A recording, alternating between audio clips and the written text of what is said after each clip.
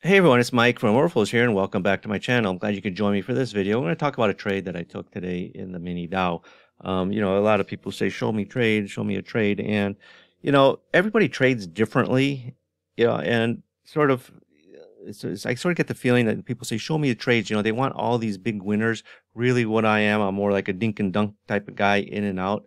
But this was a trade that I sort of want to take you through the thought process of how I kept managing the trade. Okay, so it was in the Dow today with the YM. Okay, so again, today is the 26th of September, and we were trading on our lows, coming, when the cash session opened up. We're not on our lows, but near our lows. Okay, then in the Dow, we had just made a new low at 905. Now this is a 30-second chart, right? Dow moves a bit faster than E-minis. I prefer sort of a shorter term chart rather than a full 1 minute chart. But we had just hit this low, made a new low by 2 ticks, and then we bounced up, right? We got a lot of strong aggressive buying coming in here, okay, off of this low, right? Let's just open it up. We traded low. It's kind of a nondescript low, but off this low, right? What was going on? We had strong selling coming in here, minus 132 in the delta, then minus 7, plus 38, plus 289. Honestly, I thought this market was going to start to rally off this low. I'm like thinking, hey, you know what? It's 9 in the morning. Maybe this is our low for the day, because it's just sort of that weak low by a couple of ticks, and then you start rallying up. Okay, even here we got some strong aggressive buying. You got a stacked buying imbalance. Point control in the middle of the bar. Okay, fine, nothing special about that. But the delta was obviously getting stronger, right? It was coming down into the low. It's getting a little bit weaker. 7 made that new low. It's positive delta. Now it's 38. So it's positive 7, positive 38, positive 289. Right? That is a delta surge. Right? The delta is increasing to the positive side. And then you throw in, oh yeah, hey, you know what? I've got stacked buying imbalance coming in here. Got more buying imbalances up here. Looking for this market to go up, and it started to, right? It went from the high of this bar is what, 76, got all the way up to 87. And then everything changed in a sense, right? Ends up with this red candle down, value area up on the upper half of this bar, okay? And then the next bar, it's a doji candle. It doesn't trade back into that value area, okay? And then the next bar, red candle, it's what we call an engulfing value. That's why it's darker red as opposed to the normal red. So that's a stronger bearish value area. So I got a bearish value area here, got a bearish value area here. I've got a bearish prominent point of control coming in here as well. Okay, then we start, another red candle down, but this time it's got positive delta of 12. Okay, what does that mean, right? So you got negative delta, negative delta. So at the same time, while I have a nice delta surge going up here with positive delta surge, 7, 38, 289. Went from 289 to 39 to minus 13. Okay, so if you're looking for a bullish activity to come in, you're looking for this market to be trading higher, right? And delta to still be positive. But now it's turning, it went from a delta surge positive to kind of a surge to the negative side in here. So it went from 289 to just 39. To minus 13 to minus 31.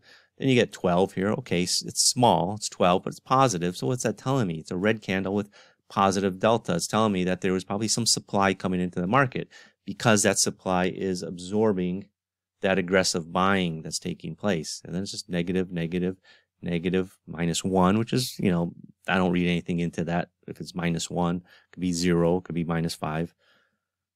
But minus 1 is kind of neutral. Minus 53. I got short at 50, 34.050. And I didn't try and finesse this level. I just hit, the button to sell. Now, what was interesting, because I know that I had the stacked buying imbalance here. Okay, so I know I have I got this big value area. Okay, and we're slowly chipping away. But this was sort of my stand here. Now, here you got the point of control coming in at 58. You got the stacked buying imbalance here. We've got to at least hold this buying imbalance, right? Because it's kind of a sweep that took place. It didn't. It started failing through. Okay, maybe we could make a run down to the low. Because initially I was, I trade Dow with a 20 tick ATM, right? 20 tick stop, 20 tick take profit.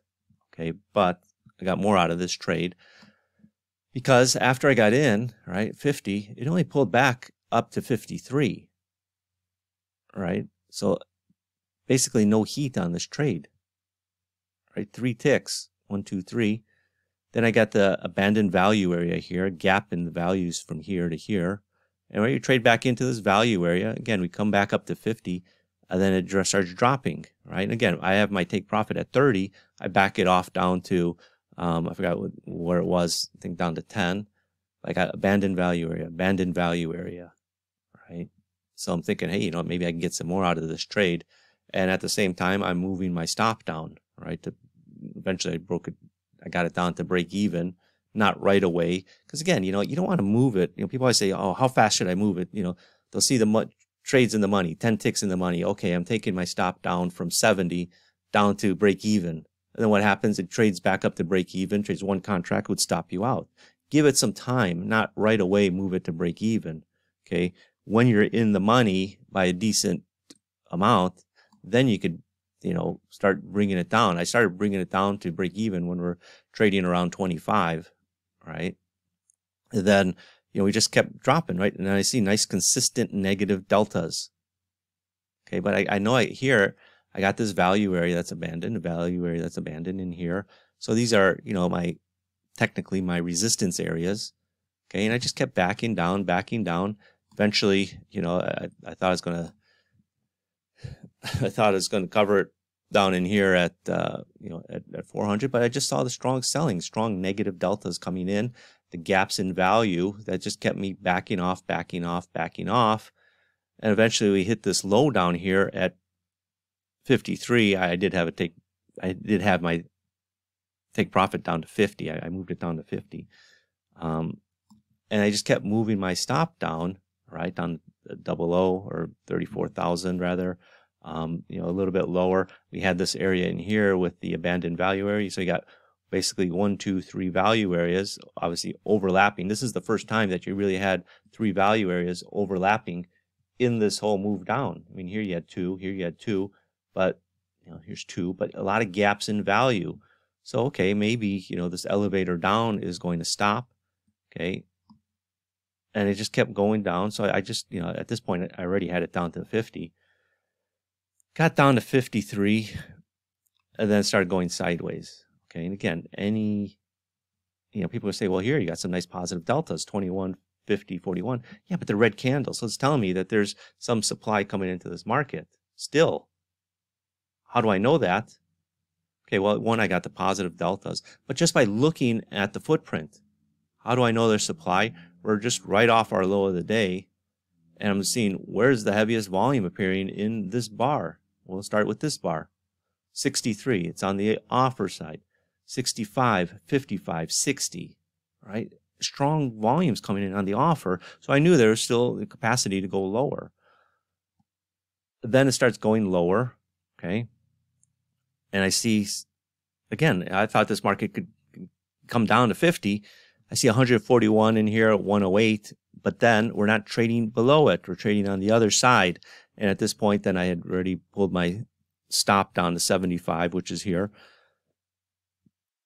And we just started popping back up, and then it stopped me out. Then you got that big burst coming in here at 922. If you remember on the E-minis, you also had a big order come through around that same time. A big buyer swept through the market from, I think it was like 28 to 40 to up to 30 on the S&Ps. Where was it? Right here, right?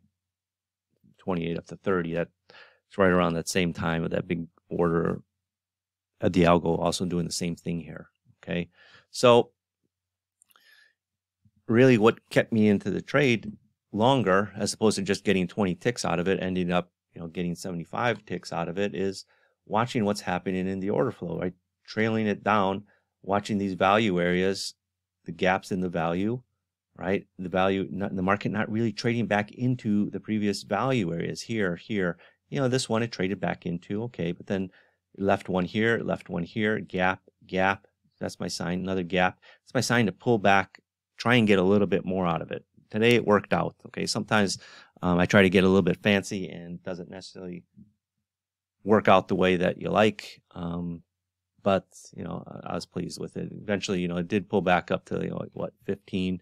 You know, we did go lower. I mean, you know, actually got all the way almost up to 50 my entry, and then, you know, down to new lows. But by that time, I'm done. You know, would have been nice if you put in that whole move down to here to 05, but you know, I would have been out at 50 anyway. But so anyway, that's it. And again, you know, you got to realize, you know, people always say post trades, you know, but it's, you know, again, you know, for me trading Dow, I start with a 20 tick take profit, 20 tick stop, and then manage the trade.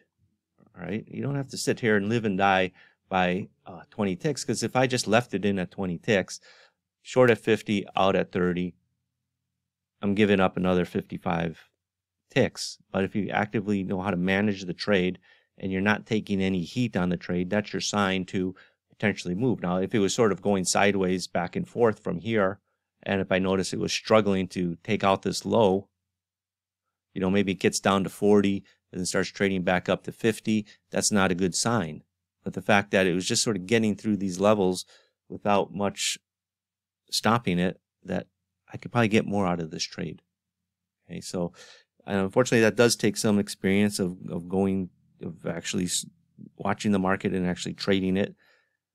That there's no replacement for that, unfortunately. So anyway, guys, I hope that you guys get something useful out of this video on potentially, you know, managing your own trades, because at the end of the day, really what it's about is managing risk, managing your own trades, to try and get more out of it. But at the same time, you got to cut it, right? Where traders run into trouble is, you know, say you're short here at 50 and the market just pulls back down to 40, you still got your profit at 30, and it just starts ticking back up to 50 maybe, you know, comes back up here and you're starting to sweat it, gets up to 60, your stop's up here at 70, and you think, well, I'm just going to back it up to 80, then it starts trading 70, 75. Okay, you know what, I still think it's heavy, it's going to go down. Then you move it up to 90. Next thing you know, you're stopped out at 90, right? So you just, you know, instead of taking 20 ticks on it, you take an additional 20 tick stop on it. So control yourself, I guess, is the name of the game, which is not something a lot of traders are good at, right? It takes experience and willing to bite the bullet, because nobody wants to lose, basically, right? We all like to think that every trade is going to be a winner, but there's times where trades just don't work out, right? So you got to understand where you want to get out before you get into a trade, but you can always adjust it. Right, but sort of have in your mind, you're going to get out of a trade if it's not working out. If you're in a trade and it's working out, you could always extend it further. Okay, so anyway, guys, I'll end that video. And again, hopefully you guys get something useful out of this video by seeing sort of the thought process that I went through today. So I'll catch you guys on the next video. Bye-bye.